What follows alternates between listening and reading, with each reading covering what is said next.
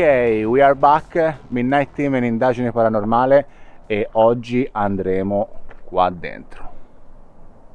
Questo è uno dei bunker, il più grande della batteria dei bunker di Montemoro, che noi abbiamo già visitato qualche mese fa, però non avevamo trovato il bunker più grosso. Ci siamo informati meglio e oggi siamo venuti qua per fare un'indagine. Abbiamo già piazzato un po' di strumentazione a terra, però questo ce lo spiega Nicolò, giusto? Sì. Dai, spiegaci un attimo cosa abbiamo messo allora, qua. per adesso abbiamo piazzato due telecamere fisse grandangolari. Faccele vedere. Una è questa. One. Che spara all'entrata del bunker, esattamente all'entrata. Poi avanzando abbiamo messo questo qua, che l'avete già visto, è il sensore di movimento che abbiamo usato nei video precedenti. Questo poi viene attivato. Togli un po' la luce, se no non si vede. Ok. Viene attivato e qualunque cosa entri nel suo campo lo fa suonare. Ha un suono bello intenso e forte che senti a distanza. E poi abbiamo messo la seconda camera, eccola qua, sempre fissa, grandangolare, che spara invece all'esterno. Esatto, spara proprio all'esterno del bunker. All'esterno del bunker. E noi... Un'altra grandissima novità sono questi. E sono degli occhiali con una telecamera, quindi avremo anche la ripresa esattamente perfetta di quello che vedo io in prima persona, essendo a capo del gruppo. POV, fico. E al quale tu hai fatto delle modifiche, che però essendo il tecnico è meglio se la spieghi te questa cosa qua. Allora, in pratica la modifica è stata questa, che premetto che non è andata bene al primo colpo, infatti quello è il quinto paio d'occhiali che prendo per provare a fare appunto quella modifica. La modifica è praticamente trasformare una camera normale in una full spectrum. Per fare questo bisogna ovviamente togliere degli strati dal sensore in maniera che praticamente il sensore veda tutta la gamma di luce possibile e immaginabile che si possa vedere massimo con una telecamera del genere. I primi ovviamente li ho rotti facendo questa procedura, però questo paio qui sembra che funzioni. Cioè, dopo un po' ovviamente uno ci batte il naso e poi alla fine ci riesce. Quindi oggi con noi abbiamo Etta. Ciao! Sei carica? Sì. Bene. Lo? Io sono prontissima, non vedo l'ora di entrare. Okay. Oddio, un po' di fufa. Di FIFA. Di fufa, è talmente tanta che è fufa, non è più FIFA. E Marzia, ciao. Il grande ritorno di Marzia. Esatto. Dalla colonna, sì, dalla colonia. Colonia Devoto. Oggi è il giorno delle papere. Vabbè, dalla colonia degli Devoto. errori direttamente a uno dei bunker più paurosi che ci sono. Vabbè, ma io sono pronta. Sei pronta? Sì, sì, assolutamente. Ok. Qui dentro dobbiamo portare le mascherine, vero? Sì, dobbiamo portare le mascherine perché è pieno di Eternit, quindi ci copriamo la bocca con le mascherine in modo da diminuire il meglio possibile tutte le esalazioni, tutto quello che tiriamo su dalla terra, oltretutto il pavimento, il piano dove metteremo i piedi, c'è fanga, c'è polvere, c'è un po' di casino dentro e le mascherine qui sono essenziali. Ha detto fanga, vero? Non fanga, ha detto fango. fango. Ha detto fanga. Ha detto fanga. Ha detto Ma è colpa tua, è colpa tua, è colpa tua. Questo è colma tua. Invece oggi... che colpa. Ho detto colma? No, ha detto colpa. Secondo me è il bunker che ci crea la dislessia perché... Oggi tutte papere, abbiamo capito. Dai, ok, pronti per entrare allora, andiamo. Andiamo.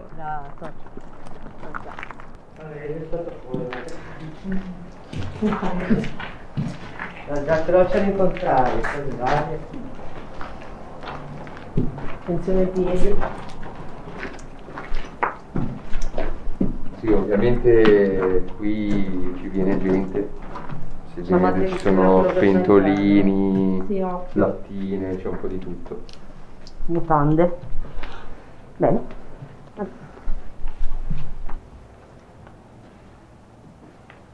Questo praticamente è il tunnel principale dove è stato il punto d'accesso per il cannone, quello che è stato piazzato, poi per i cannoni che sono stati piazzati ai bunker che abbiamo visitato gli episodi scorsi. Che c'è? questo è fatto bene, questa cosa qua. Quello è proprio il sigillo di Lucifero. Sì. Questo che cos'è? Sembra una torcia tipo. Sì, vero? Sì. Una torcia di quelle antiche, diciamo. Sì, sì, antiche, ma però potrebbe anche essere stato usato per, cioè, secondo per un rituale. È usato per qualche rituale, sì. Eccolo. Ci siamo, Nicolò? Sì, è già partito l'RF. Sta captando qualcosa. Qui è pieno di simboli satanici. Sì, ragazzi, guardate un po' questo. Non vi ricorda un po' quello che avevamo visto dall'altri bunker? Il disegno, dico. Ho detto lui di farlo. Carina. Sì, le scritte sono abbastanza inquietanti tutte, mi sembra. Sì.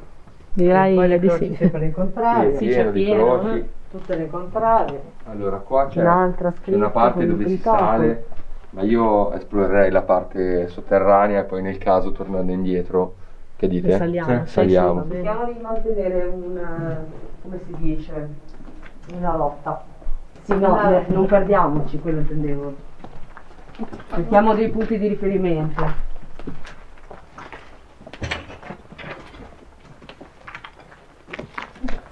Comunque ci pensate che tutta questa roba è scavata Nella montagna. nella montagna. Anche i buchi. Occhio. Che posso fare un buco, occhio, questo qua. Wow. Occhio,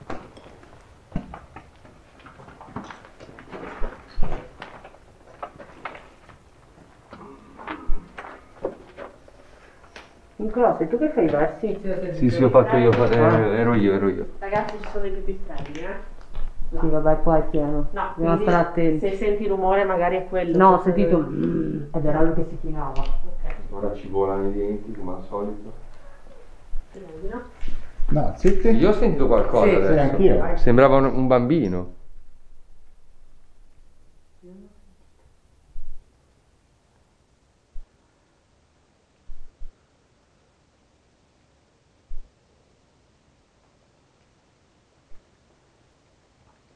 Lo sgrido chiaramente, lo sentite. Una vocina stridula.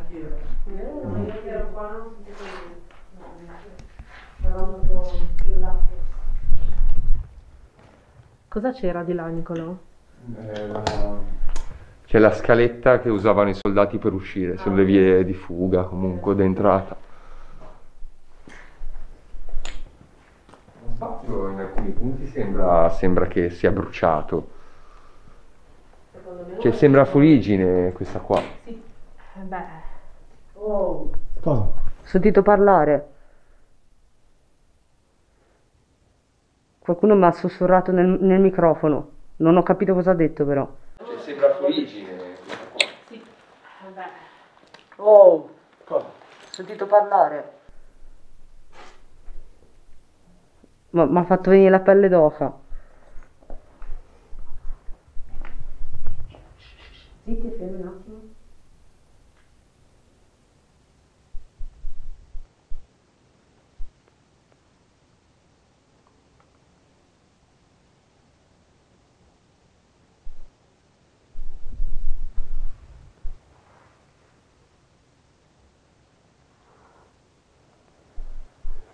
C'è un leggero brusio comunque. Sì, anche io. Sembra, vero?